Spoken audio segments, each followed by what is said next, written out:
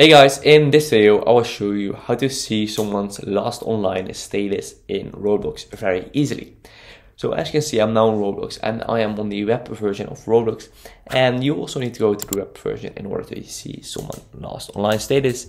So just go to Google or Safari or any browser and search for Roblox, and also open or search for BT Roblox. So search for Chrome Web Store or extension or BT Roblox extension.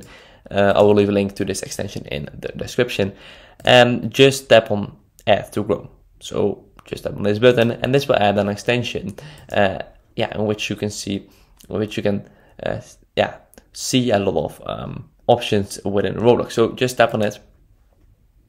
For some reason let me just do this. Just tap on it and this will open the extension. So this will open Roblox with the extension enabled. So as you can see, what you can do is you can toggle this on, for example, and this will hide the ads.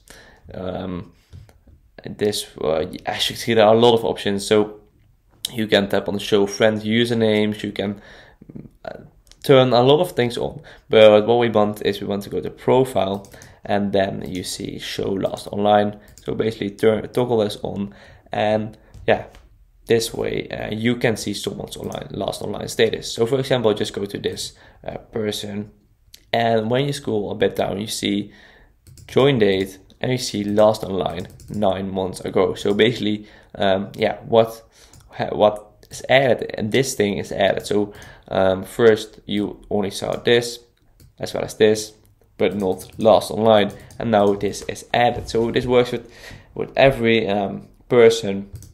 And that's so nice about this extension. It's completely free as well. We tap on this one as well. Join date, last online 4 months ago, as you can see. So it works perfectly fine and it's really easy to use. So I hope this video is helpful. If so, please subscribe to the channel and I'll see you in the next video. Bye bye.